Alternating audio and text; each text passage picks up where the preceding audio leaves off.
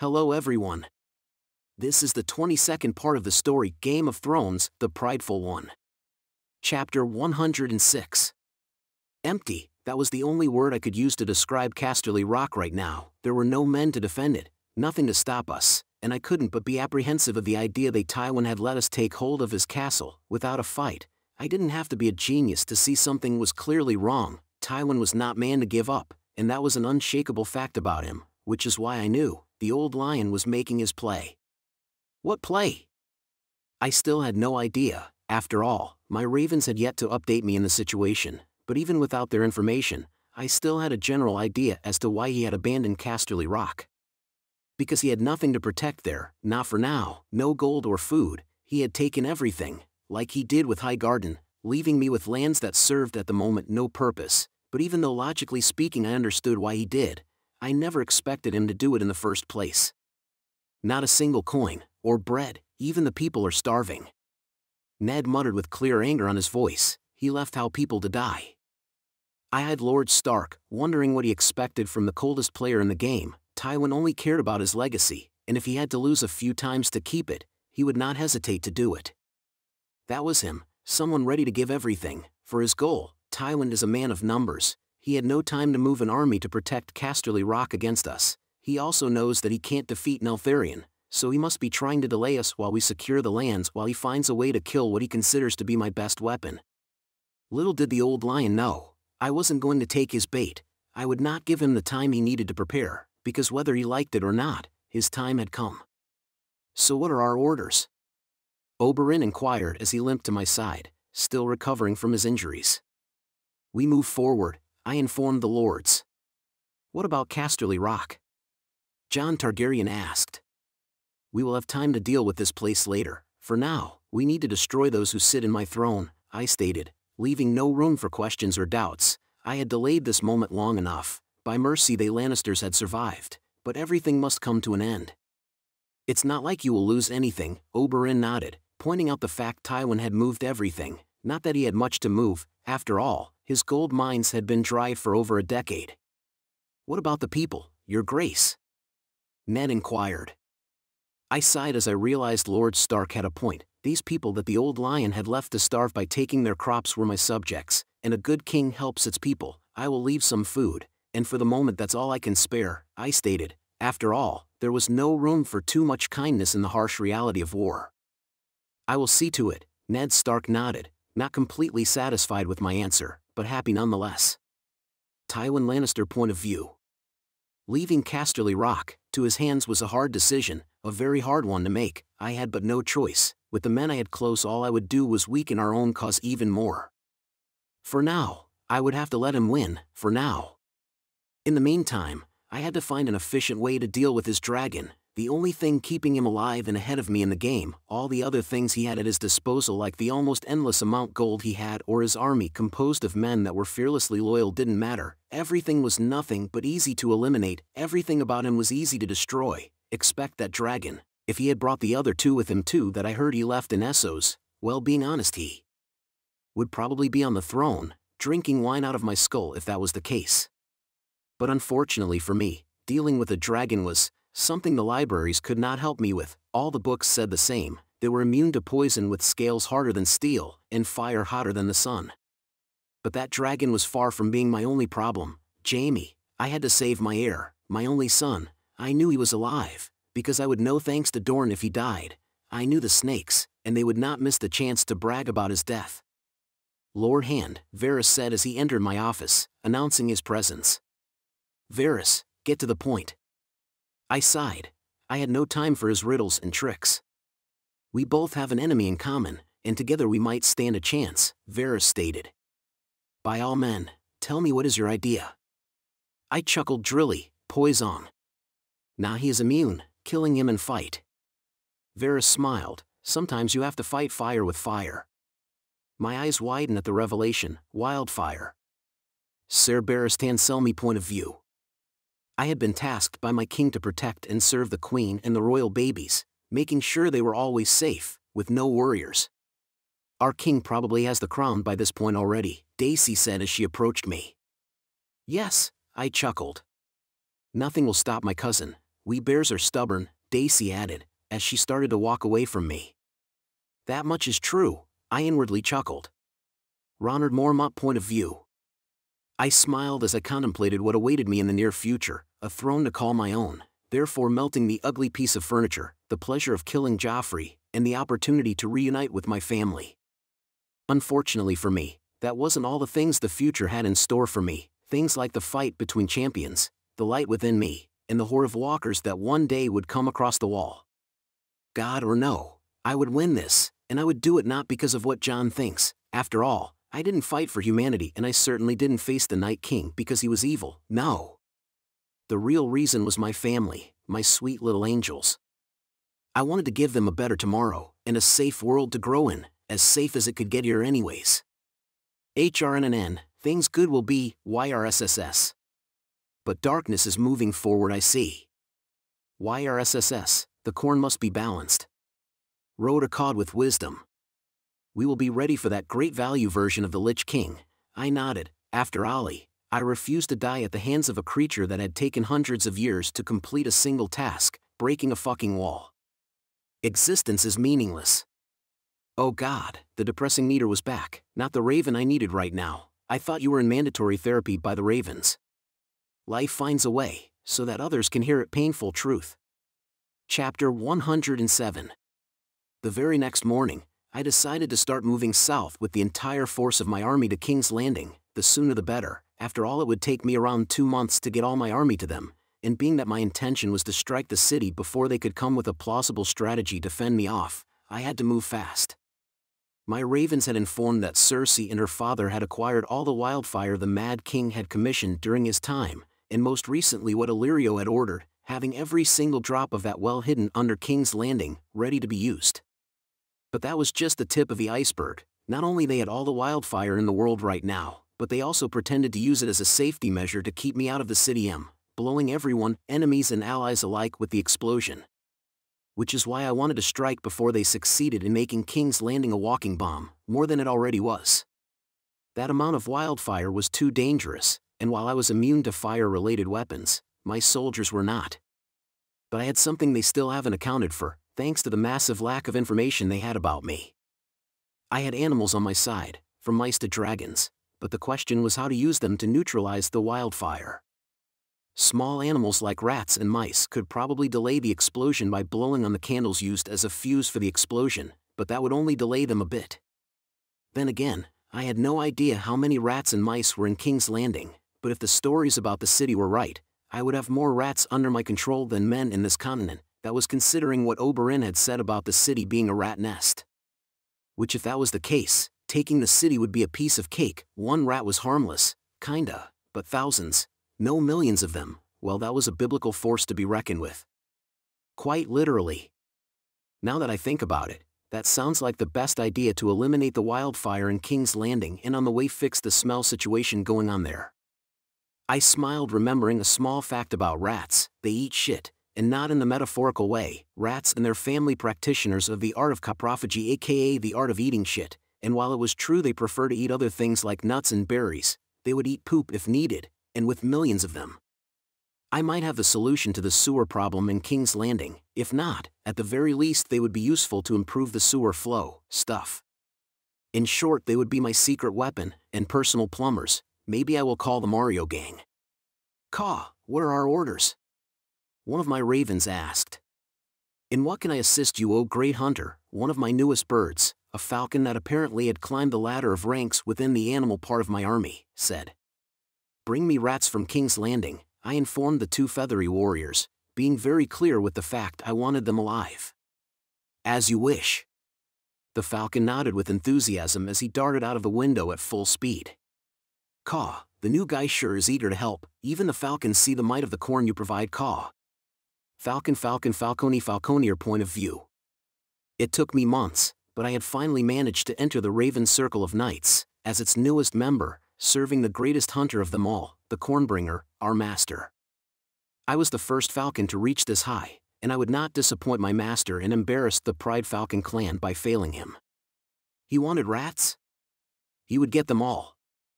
I falconier, or FFFF for short, had promised him rats and FFFF always delivers. Caw. FFFF wait. I stopped flying, as I waited for a raven to catch up. Caw, you sure fly fast. Caw, anyway, make sure you report to the raven in charge in King's Landing. I nodded, I will. Caw. Good, then go. Make the Raven Knight Order proud. I didn't have to be told twice, because that was my plan all along, and perhaps just perhaps if I worked hard enough, the great and benevolent Cornbringer would make an order of falcons, something the little chicks could look up to. Tywin Lannister point of view. Cersei was not the smartest of my children, but at times, she would have great ideas, like hoarding the wildfire under the city, as a last resource to take Ronard with us to hell should he win. Not that I wanted to resort to that, it was frankly in strategy that screamed we thought he was going to win, and I didn't think that, not entirely at the very least, we still had a chance. The only real threat was that overgrown lizard he had on his side.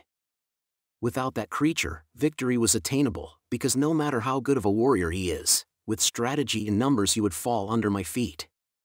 So in the end, as I formulated a plan to kill those dragons, I indulged my daughter letting her turn the city into a bomb while I used half of the wildfire as my own weapon, to fight the advantage he had over us with that dragon. Fighting fire with fire like the spider said, burning his men to death, and if I was lucky, burning him to death.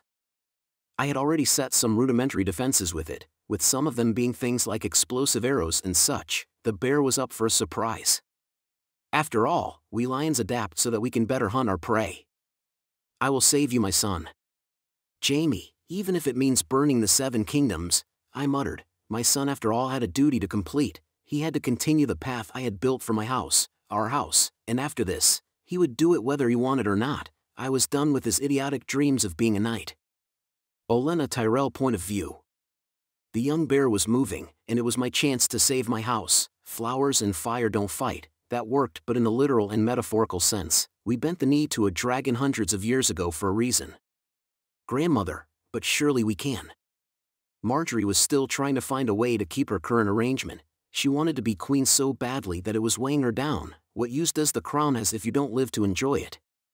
You won't even make it to the wedding. Do you want to live? Or die thinking you were almost a queen? I scolded at her. But surely father and Tywin, Marjorie started to ramble once again.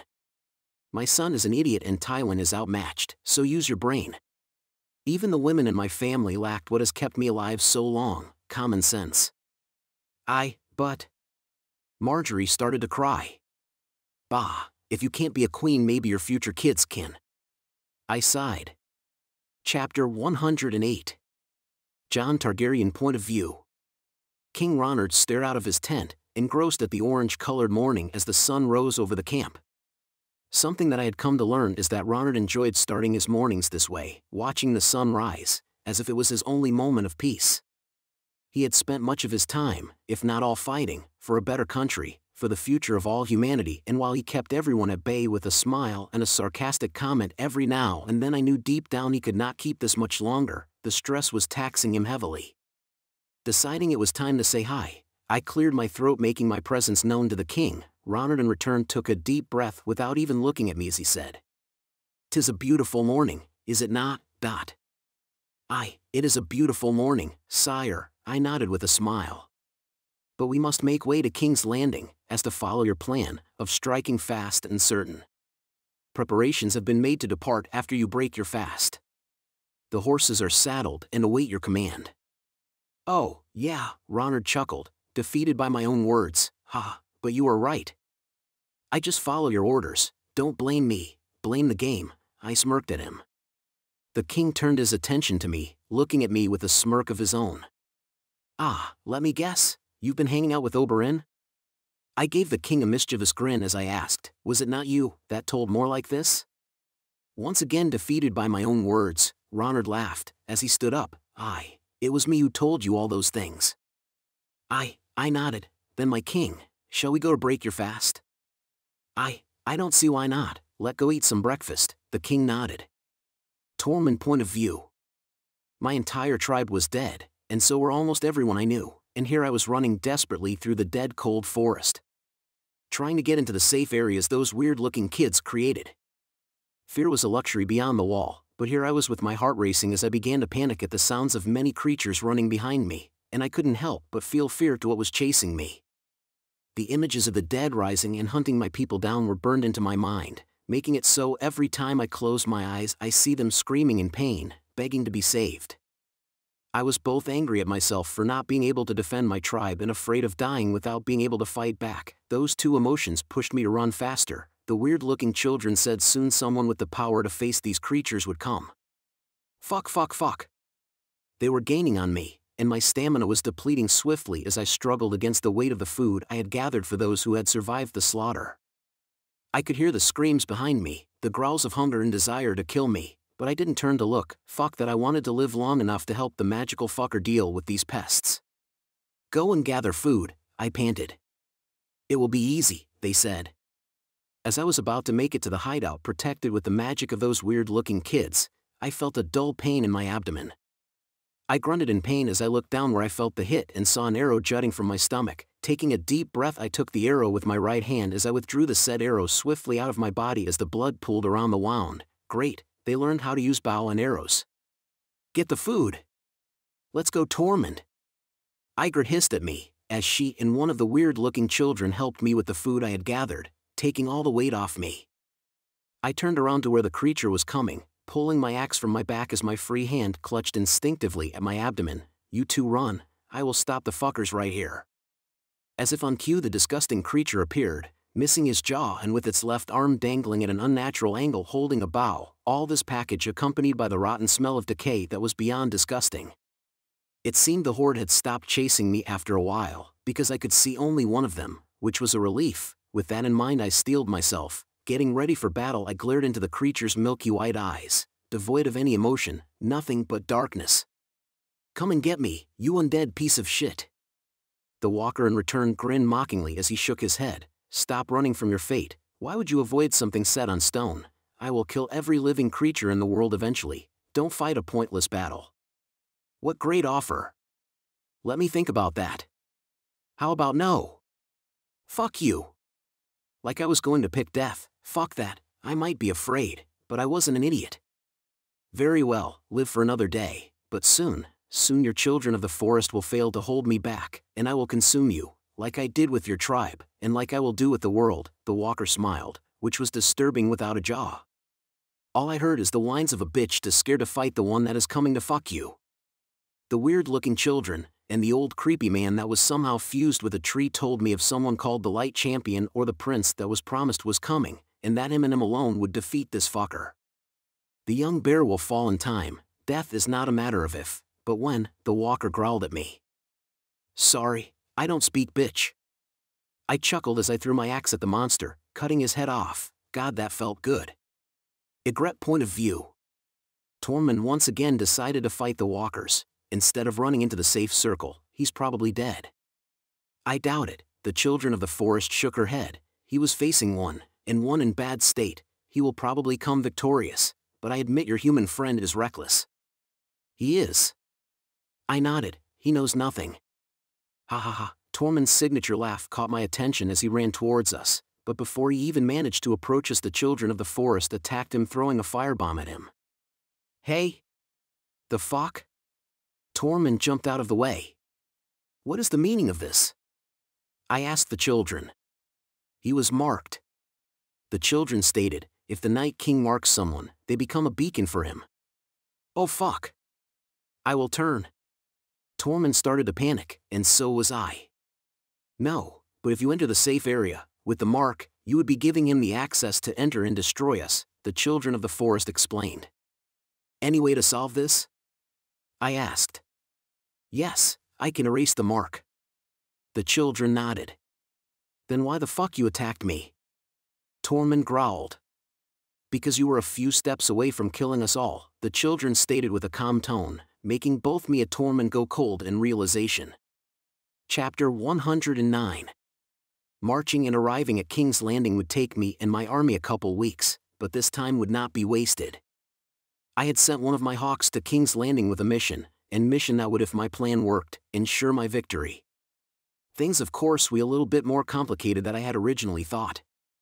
Tywin had apparently decided to weaponize part of the wildfire, and I had to reluctantly admit, his ideas were good. He wanted to dwindle my army with long-range attacks, using the wildfire in a variety of ways that showed why he was feared among his peers. But regardless of what he tried, he would die, and I would prevail. All he was doing was delaying the inevitable. 1 month away from the throne, 1 month away before I focus on the real war beyond the wall. Tormund point of view. The battle is lost. A calm voice spoke aloud, full of sorrow and loss. It was one of the few survivors that had managed to escape the Night King.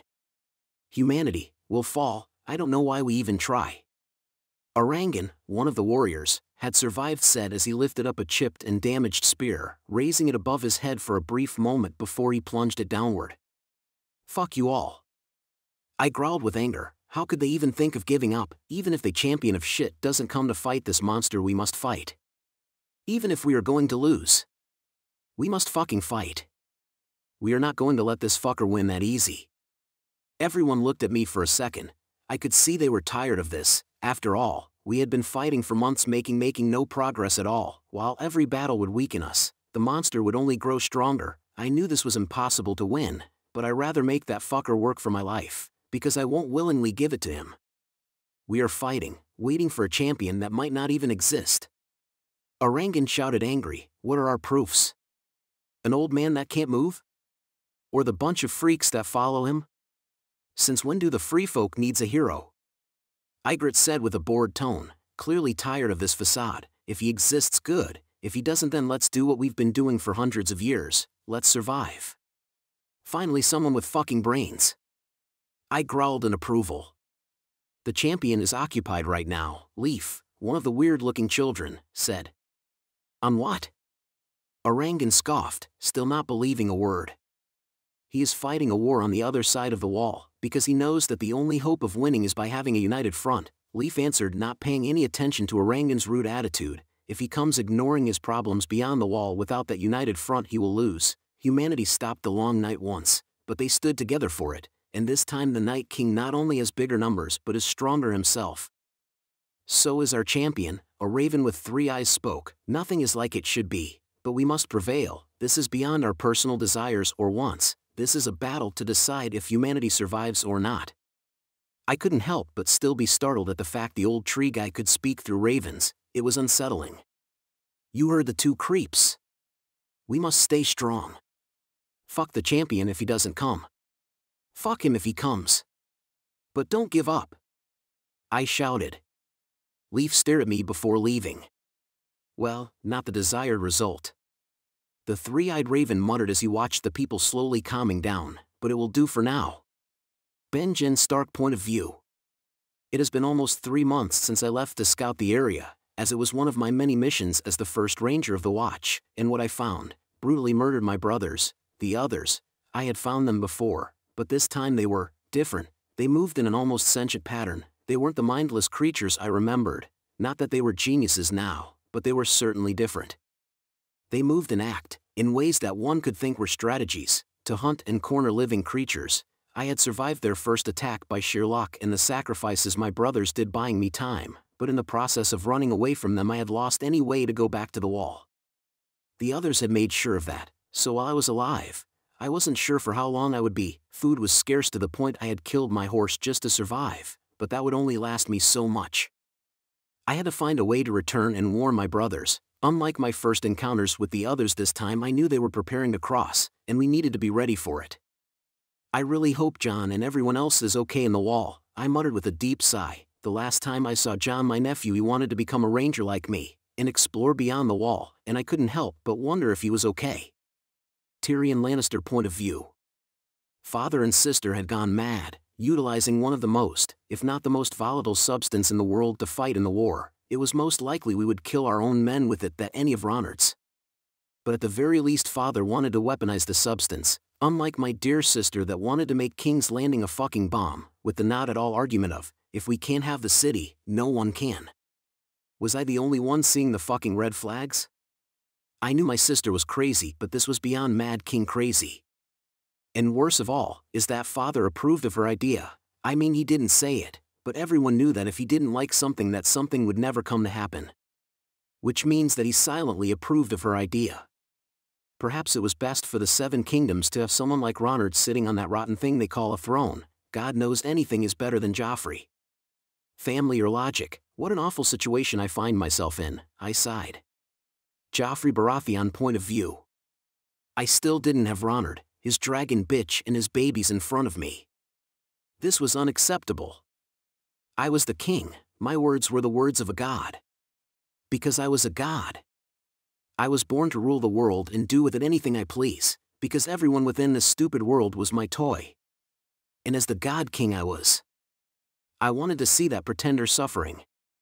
I wanted to see his face as his dragon bitch wife was being raped by every man in my army.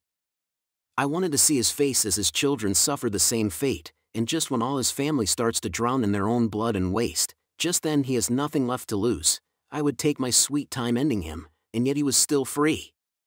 Avoiding my divine punishment. I am the king. I am a god. And I want my enemies suffering. I want it. I shouted. I need a raise, caw. Chapter 110. King's Landing was just one day ahead, and while the throne was just sitting there, waiting for me, I had to be careful. Tywin had done an amazing job weaponizing the wildfire against me, with catapults ready to throw all he had at me. If I wasn't careful, I would lose many able men, a commodity I couldn't afford to lose, considering that I needed every man and woman I could possibly have to fight against the army of the undead. I had yet to hear from the hawk I sent to King's Landing. He was possibly busy with his assignment, which was weird on its own, considering what I know about the city. He should have the rat or mice I requested right now, but like they say, don't put all your eggs in one basket. With that mentality at hand, I had created a backup plan, with the same objective, of neutralizing the wildfire, and while originally I wanted to destroy it because it was a very unstable substance, I had decided to do otherwise, mostly because it would be a very useful weapon against the others. My plan was simple, capturing the ones with the authority to use the wildfire, the Grand Maester, Cersei Lannister and Tywin Lannister, and just in case, the idiot sitting on my throne, Joffrey Baratheon, they were the only ones that had the authority to use said substance. How to kidnap them was the hard part. I had to infiltrate, or corrupt someone within their ranks, maybe Olenna or Tyrion. They both had their reasons to betray the current regimen, Olenna because she was old but not blind. She probably knew by this point I was going to win, and Tyrion. He hated his family, at least everyone but his brother, though it remains a mystery if any of them will actually ally themselves with me.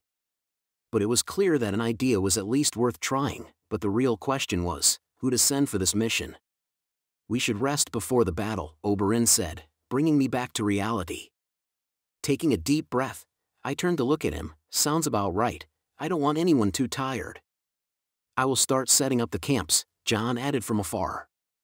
Very well, I nodded, still trying to figure out a way to get within the enemy lines. Not only would the wildfire be useful for me, but neutralizing it would save a lot of my army.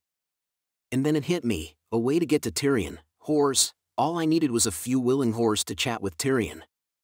Let's see if you really love your disgusting family, Tyrion, or if you have any common sense, I chuckled. Daenerys' point of view. After some time, I had finally managed to stabilize the cities we had conquered, erasing every single rebel, before it became a problem. And while a part of me wanted to go out and finish what my husband had started, I decided to wait. I just couldn't risk the life of my babies. Nothing is worth that. But this sounding piece was a double-edged sword for me. Now that I had nothing but menial tasks to do, to keep myself occupied, I was ruthlessly reminded my husband was on the other side of the sea, fighting for our throne, and while I knew he was probably the best warrior on the known world, I couldn't help but worry about his safety. He had Neltharion on his side. He would protect him if anything went wrong. I knew he would. If I was the mother of dragons, he was the father of dragons, and his sons loved him. I knew that. Neltharion, Crow, and Rhaegal loved him, and they would die for him if push came to shove. Mama, Gerard smiled at me, blowing me some kisses, while his sister took a nap above Crow. Yes, my sweet little bear, Mama is here, I smiled at him, kissing him on the cheek. I never thought loving something so much was possible, until I became a mother. It was as if they became my sole reason to live. I loved them so much that it hurt. Olenna Tyrell point of view. It took some time to convince my granddaughter of my plan. She wanted to be queen so bad she almost considered dying, but not all fights are worth fighting for, sometimes it is better to let things go. Now it was just a matter of convincing my son, who was a very, very stupid man, to go with us to Ronard's side, which was easier said than done. Every time I spoke with the man, he would ramble about, how could I even think of giving up the chance of Marjorie being the queen of the 7 kingdoms? Morose thoughts, but he would go accept my plan, and I would save this house, regardless of his compliance. I would stop House Tyrell from sinking any lower. After all, his compliance has never been a factor on my plans, but a mother must always try, even if she already knows what their idiotic children will do and choose. A mother must always try. Too bad, I had to drug my own child to save him. Tyrion Lannister point of view. Why was I even here? Fighting for a king that will never amount to nothing, well, maybe being even more crazy than the Mad King. Fighting for a family that doesn't and will never love me? Or was I perhaps fighting for Tywin's respect? Either way, I wasn't sure anymore. Why was I even supporting this? I knew the moment this war ended, I would meet my end in a mysterious accident, probably orchestrated by my dear sister. Or father, or nephew, frankly anybody, but Jaime would try and kill me. I had long served my purpose. Perhaps if I helped Ronard, he would be lenient with Jaime. There isn't enough wine to deal with this shit, I muttered. Jaime Lannister point of view. Was father really capable of defeating Ronard? My entire life father had been something I considered unbeatable, a mountain that can't be moved, but this kid was very good, and while I chanted to myself over and over again that we would win no matter what, a little part of me didn't believe a word I was saying. Dragons united Westeros, and dragons the young bear was commanding. You don't get more prophetical than that around here, a bear that married a dragon, a bear that commands dragons. So perhaps my doubts were not unfounded. I miss you so much, Cersei, I muttered. You will see her in hell soon. From afar I could see Ronard coming to my cell. Hell, what a nice place, I suppose. Better than here, I shot back.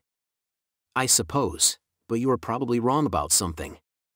Ronard chucked, taking a seat in front of my cage. On what?